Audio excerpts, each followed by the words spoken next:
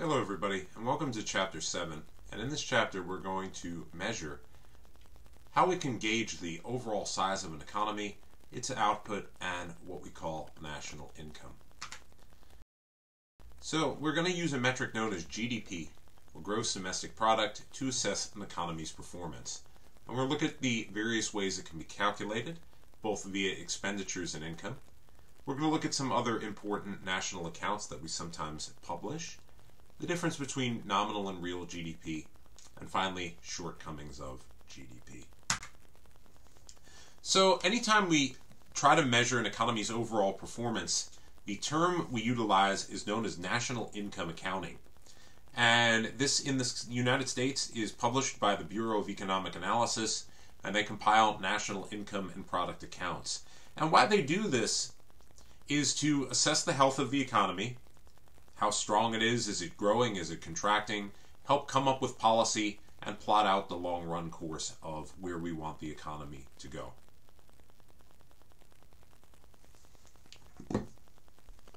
So the biggest way we measure the size of an economy is known as gross domestic product, or GDP. GDP is something that you may have seen, and we were looking at it briefly in the previous chapter.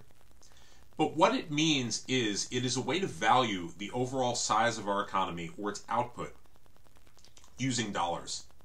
The reason we use money, even though GDP is not a function of money like income, it's a function of production, is it makes comparisons easy. It's easy to compare the overall size of an economy to another if we use money to explain the economy.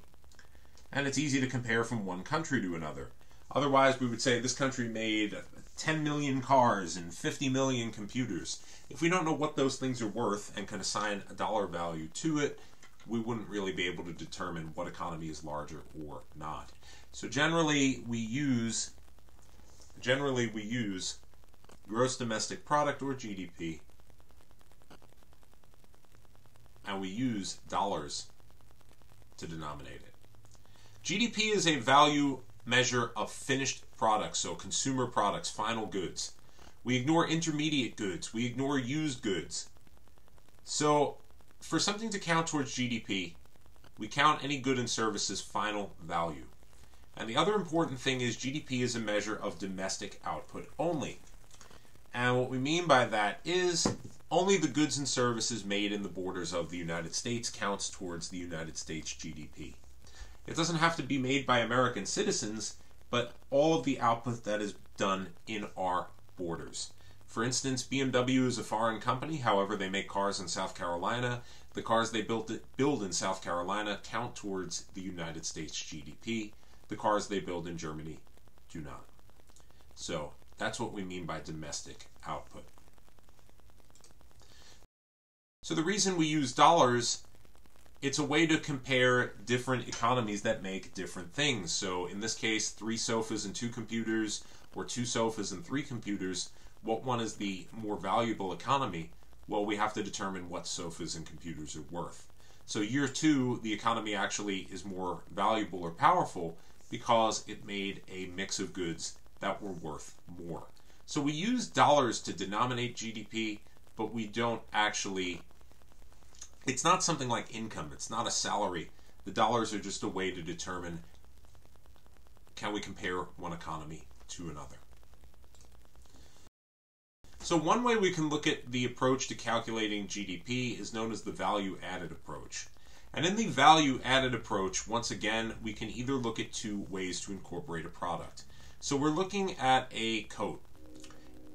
Highlighted here, $350, that's what the coat costs. That's its good price. That's what someone will pay, a consumer will pay, and that's its effect on GDP. So $350 is its impact on GDP, so we could just include it when it's a finished product and on the shelf in Macy's or Saks or wherever they sell it, and that's that. Or we could look at what is known as the value-added approach, where we start off with the sheep, then turning it into wool, then stitched into a coat, then into a wholesaler, and then finally to Macy's or Saks, whoever selling it, and it's always going to match the same amount. Each part of the pipeline, or each part of the production process, adds a value onto the product where it eventually hits its final price. They're always going to match. Whether you look at all the value-added steps or its final price, they're always going to be the same thing. Total sales values here, this is not part of GDP. That's just all of the things which happen to make this product. Its impact on GDP is only its final cost. So the value-added approach is when it's wool sheared off the sheep, it was worth $120. Once it's processed into wool thread, $180, then stitched to $20, then sold to a wholesaler, $270, then sold to a retailer, $350, and that's its final price. GDP can never be a step of multiple counting. It's only the final value of a product once it is put on sale. So GDP also excludes some things. Any form of transfer payment is not part of GDP. So if you get Social Security or welfare or COVID relief money from the government, those are all public transfer payments. Not part of GDP. It counts towards your own income, your own money, but that's already existing money. It is not a measure of production. Remember, GDP is not a measure of money, it is a measure of production, which we denominate with money. Any form of private transfer payment, your friend Venmos you $100, that has nothing to do with GDP either. It's not a function of production. Stock market transactions have nothing to do with GDP. They're important. We're going to look at how they can impact things later on, but they have nothing to do with GDP. GDP is only the production of final goods. So purely financial transactions, like all three of those examples, are excluded from GDP. Secondhand sales, used cars. You have an old car and you buy a new one and you sell your old car to your friend. That has nothing to do with GDP. Your 1999 Honda counted towards GDP in 1999 when it was brand new. If you resell it when it's an old cheap car to your friend, it's now no longer part of GDP. It's just a private transaction. So that has nothing to do with GDP as well, because your used car counted towards GDP when it was manufactured. So anytime you sell anything secondhand, used products, they have nothing to do with GDP. So we can calculate GDP in two ways and think of it as two sides of the same coin or two routes that bring you to the same destination. Because by rule, regardless of if we use the income or expenditure approach, it will give you the same answer. The income approach is where we count income from each step of the production. So if we remember the coat, something like that, just on the scale of the entire economy. And we break it down into various categories: wages, rental income, interest income, and profits. The expenditure approach, that's simply counting the sum of money spent buying final goods. So all of the final goods and services that we buy, if we sum total that, that's the expenditure approach. And we break it down into who buys them. So regardless of what approach we use, we're going to wind up with the same answer. So the expenditure approach is all household spending. So spending by me or you or private individuals, that's considered household spending. All business investment, all government spending, and finally all spending of foreigners in our borders. Remember, GDP is the activity that goes on in our borders. That's your GDP. And that's an equation you may have seen before if you've taken an accounting class. We'll get to that. The income approach is all wages, all rents, all interest, all profits, plus statistical adjustments, adjusting for things like time, value of money, and all of that.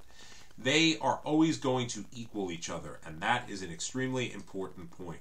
Regardless of what approach you use, your answer is going to be equal, and that's something to keep in mind. So if we look at the U.S. economy in 2018 using the expenditures approach, the formula is C plus IG plus G plus XN, and we'll look at what all of these things are. If you've taken an accounting class, I can guarantee you've seen that formula before. So personal consumption is all the goods and services bought by private individuals in the economy. In 2018 in our country, that was around $14 trillion. Gross private domestic investment is money that businesses are investing in their futures, so plant, product, equipment, new factories, new buildings, all of that. About $3.7 trillion. Government purchases of things from technology products to vehicles to anything that the government can buy, about $3.5 trillion. And net exports for the United States is negative. Net exports, depending on the country you're looking at, can be positive or negative. What it means is that we export less than we import. And that makes sense. The United States and most Western countries import most of their goods and services. Whereas if we looked at the GDP of China, net exports would actually be a positive number. They export more than they import. If you import more than you export, it's actually going to reduce your GDP a bit, and that's what we're looking at here. So that's the expenditures approach. That's all the spending in our economy. And if we sum total it, about $20.658 trillion, or $20,658 billion in 2018. Our GDP has since grown quite a bit from that point. But that's the 2018 numbers. If we use the income approach, the first thing that you want to look at right here, it's the same number. So all employee compensation goes first, then all rents, all interest, all proprietors' income, corporate profits, taxes on production and imports, we have to add them back in to calculate GDP. National income, therefore, is the sum total of all of that. Then we take out foreign factor income, or income our companies have made in other countries. If Ford builds cars in Germany, the cars they build in Germany get subtracted from our GDP because it wasn't done in our borders. Consumption of fixed capital or capital goods, we've covered those. Those are goods that we invest in the future. They get used up. Vehicles get used up. Equipment gets used up. However much of that gets used up gets added back. So we have to add that as well. Consumption of fixed capital. And then that statistical adjuster. That's a calculated figure for things like anything like time value of money or any other adjustment. And you wind up with the exact same answer. So the biggest takeaway is, regardless of whether you use all of the income or all of the spending, GDP is going to equal the exact same thing. So if we look at the consumption model, or the one that you would see in accounting classes, your biggest component is C, personal consumption. And that's all of the goods and services that individuals buy in an economy. And we break it down into what are called durable or non-durable goods.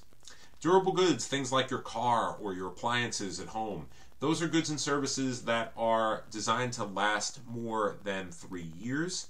Non-durable goods are pretty much everything else. Everything we buy at stores and take for granted and all of that stuff are considered non-durable goods, less than a 3-year life. So of all of the spending in the economy in the United States, generally around 10% on durables, about 30% on non-durables, and the other 60% on services. So we are considered a service-based economy as a consequence. So C is all goods, durable and non-durable, and all services bought.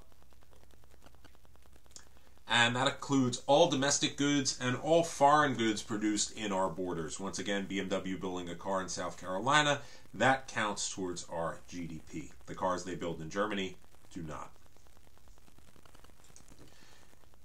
Up next is what is called IG, or gross private investment, and IG, or gross private investment, is all of the plant, machinery, and equipment that businesses buy to invest in their future. So anytime they buy capital goods, anytime they embark on any kind of construction, anytime they invest in creating new works of art or music or any kind of intellectual property, any kind of inventions, that all falls under gross investment. Changes in inventories. If a business is increasing its inventory that they have available, thinking that they're going to be growing in the future, that's considered an investment. If you stockpile inventory to increase your sales, that's a form of investment. If you run out your inventory because you think the economy is going to do bad, that's actually a negative form of investment. And what we lead to here, finally, another type of investment, creation of new capital assets, things that will help us grow in the future. Non-investment transactions are excluded. So businesses do all sorts of transactions. The only ones that count towards GDP are when they're doing things, investing in themselves to grow in the future. That counts towards GDP. So if we look at our expenditures approach here, a business has net investment or total investment before we take anything out. Then depreciation, or those capital goods they're using up, they get subtracted. And consumption, government expenditures, and net exports, that's the rest of GDP. So for you to have a positive investment, depreciation has to be less than net investment. We need to be getting more capital goods than we're using up. And it's going to increase our supply of capital goods or stock of capital and grow our GDP. The other sides of the coin here, government purchases, that's anytime the government buys any form of goods or services. The military buying vehicles is an example. The FBI buying new computers is an example. And that's one of them. Anytime there's expenditures for publicly owned capital are things like schools and roads, government buildings. Anytime the government spends money on them, that counts as well. And it once again excludes transfer payments, Social Security payments and welfare and all of that. That's not part of GDP because it's money that already exists and it's just being transferred from one account to another. It's not a form of growth or production. And then finally, net exports. We add our exported goods and subtract our imported ones. If we sell more to the rest of the world than we import in, it's a positive number. If we import in more than we sell, it's a negative number. And depending on the country you're looking at, it's going to vary. If we looked at China, it's going to be a solidly positive number. If we look at the United States, it's going to be a solidly negative number. And in this case, here are selections of GDPs as of 2017. The US and China are still the largest economies in the world, but both of these have grown quite a bit since 2017. And this is just a selection of the overall size of various economies. And all of them are currently being measured in dollars. Most of the time we use one currency to compare all GDPs, otherwise it wouldn't be a fair comparison, and the US dollar is the one we primarily use to do so. Now if we look at our income approach, that is the sum total of all of the income in our economy, so all of our employee compensation or salary, all collected rents, all earned interest, all proprietors' income, all corporate profits, and all taxes on production and imports. And then we would take out that foreign net factor income, or income made by American businesses or companies outside of the United States. Once again, that gets taken out. The statistical adjuster, which is just a balancing amount, adjusting for things like time value of money and all kinds of stuff like that. And finally, whatever equipment is used or consumed over a given year, consumption of fixed capital, that is added in as well. And we can find some other accounts as well. Net domestic product, which is GDP less consumption of fixed capital. So if we want to see our GDP without those capital goods being used up, that's net domestic product. National income is net domestic product less the statistical discrepancy, and plus the foreign factor income. So national income, basically all of the income made by our own companies, regardless of where it was made. All the income made by our nation, excuse me. Personal income is important. Personal income is all income paid to private citizens, regardless of whether it is earned or unearned. So Social Security would count towards personal income. That's just all of the money that has been earned by the people living in a country. And disposable income is the really big one. That's your personal income less your personal taxes. Disposable income doesn't just mean all the money we can dispose of on frivolous nonsense. It literally means all of the money available to the people living in your economy to spend on goods and services, including food, rent, all of that stuff. So from necessities towards regular purchases as well, that's your disposable income. So here's just an example of what the United States looked like in 2018, all of the various accounts with all of the things subtracted out, and showing you GDP, NDP, national income, personal income, and disposable income. In 2018, disposable income was about $15.5 trillion, or that's the total amount of money that everybody living in this country had sum totaled to spend on everything, ranging from staples and important things like food and shelter to things like cars and handbags and all of that. So just like we had a circular flow in previous chapters, it works for GDP as well. So we can look at the income approach or the consumption approach. They're given in orange and green, and it shows you that regardless of what one you use, it will always equal the exact same thing. The income or consumption approach is identical. So this is a much more complicated circular flow, but even when we account for more transactions in the economy, income and expenditures are always going to be equal in a GDP sense. Now, one of the limitations of GDP is that it uses dollars. It has to use dollars because if it didn't, we wouldn't be able to gauge what economy was larger or smaller. But the problem with using dollars is money changes value over time. So since GDP is a dollar measure of production, if we're looking at different years, we have to adjust the dollars to a common amount. So nominal GDP is based on prices that prevailed when it was produced. But money generally becomes worth less over time. We generally have inflation. So our nominal GDP is not always going to be the same as what is known as our real GDP. And real GDP reflects these price changes. So if we ever want to compare,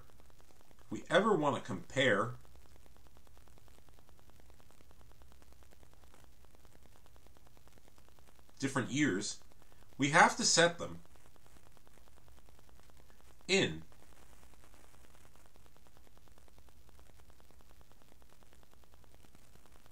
the same dollars.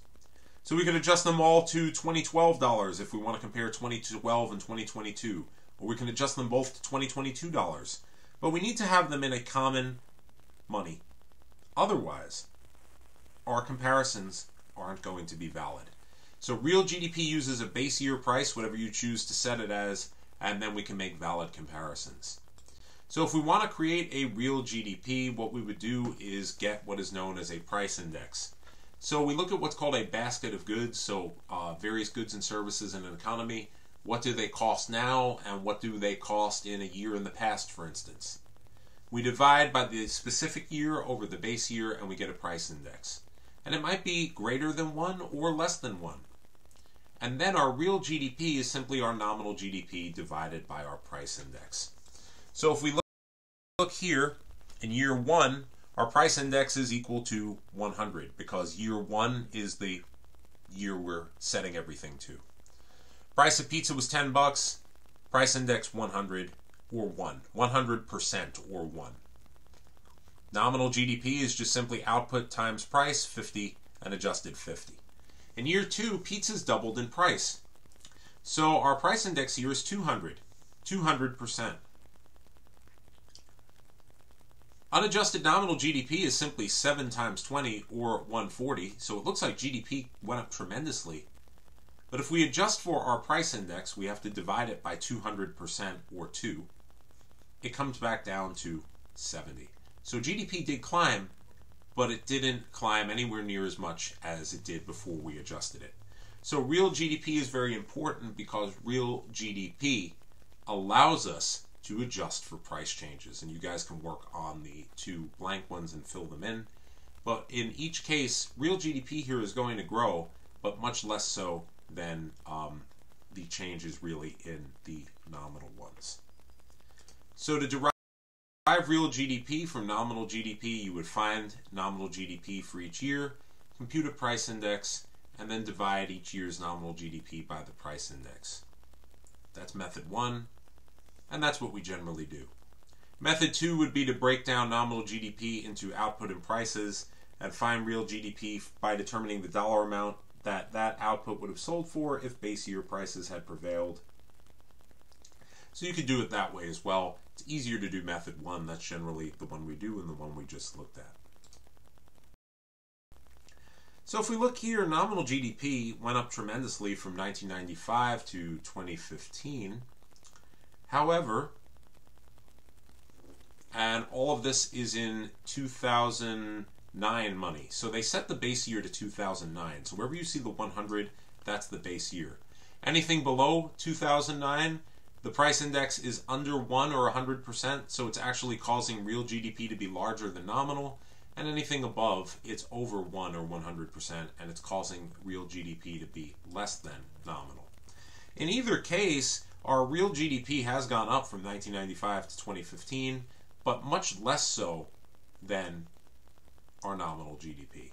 So the biggest takeaway is if there is prices changing over time, if you have inflation, your real GDP is going to change much less than your nominal GDP.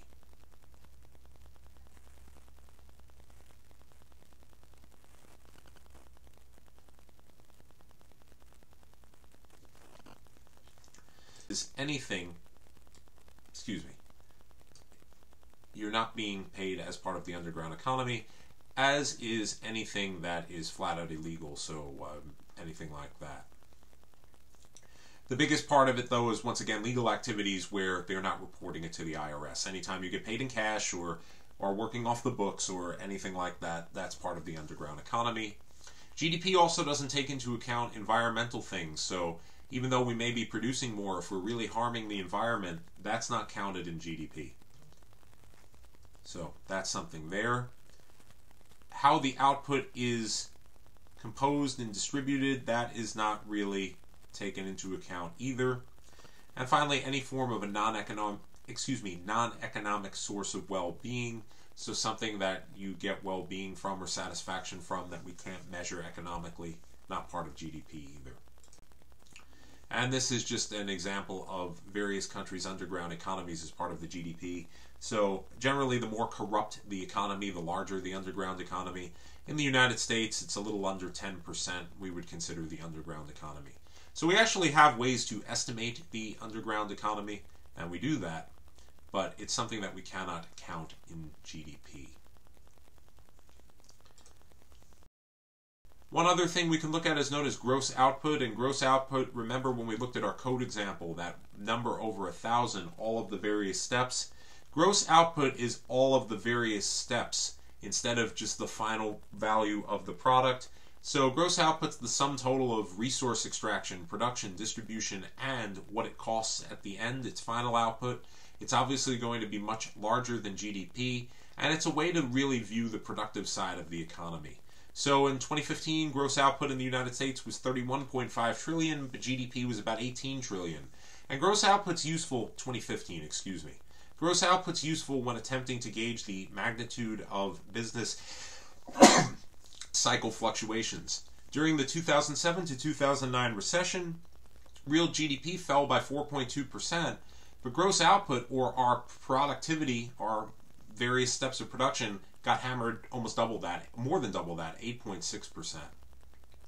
So total economic activity fell by more than twice as much as final output, which is explaining why employment fell so dramatically during and after the recession. So as a consequence, gross output is a useful statistic. Unlike GDP, it allows the product to be counted multiple times at all of its steps. And as we enter, well, we've long entered, but as we continue to go through the digital age, GDP becomes even harder to measure. Because, like our cell phone example, it's very hard to account for quality improvements. A computer of today costs less in today's money than a computer in the 80s did in 1980s money. A computer in the 80s was about $3,000 in 1980s money. A top-of-the-line laptop today is probably half that in today's money. And it's obviously millions of times faster. So we can't really account for that very well. Also, a lot of internet products that are extremely powerful for allowing us to be more productive are free. They make money in other ways by selling data and through advertising, but they don't cost anything to the consumer. So since having a Facebook account or a Snapchat or being on TikTok, it doesn't cost us anything to join, we can't really measure their overall impact on the economy in terms of GDP because there's no cost component. And GDP, remember, is valued with money. So since there's no cost component, it becomes very hard to measure how they affect GDP.